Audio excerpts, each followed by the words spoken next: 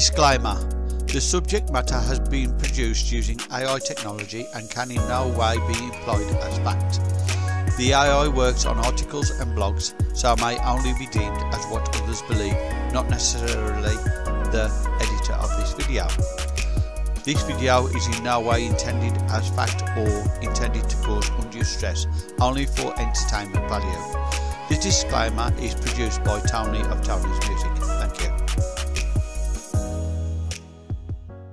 How diamonds are mined.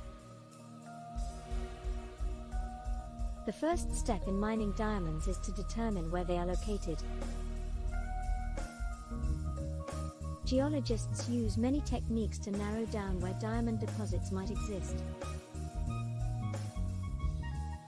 Once a potential source is found, they then begin the process of extracting the diamonds. The most common method is open pit mining, in which large swaths of land are excavated to reveal the underlying rock. This rock is then transported to a processing plant where the diamonds are extracted.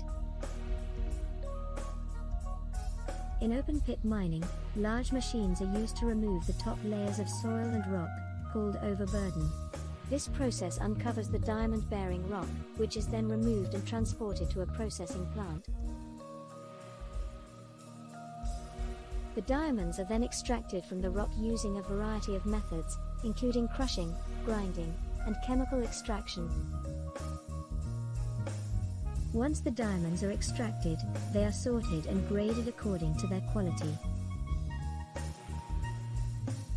The highest quality diamonds are used in jewelry, while lower quality diamonds are used for industrial purposes. The mining of diamonds has a significant environmental impact. The most significant impact is the disturbance of large tracts of land. This can lead to soil erosion, habitat loss, and pollution of water resources.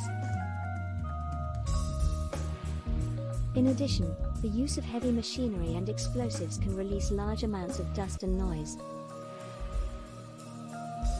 The end.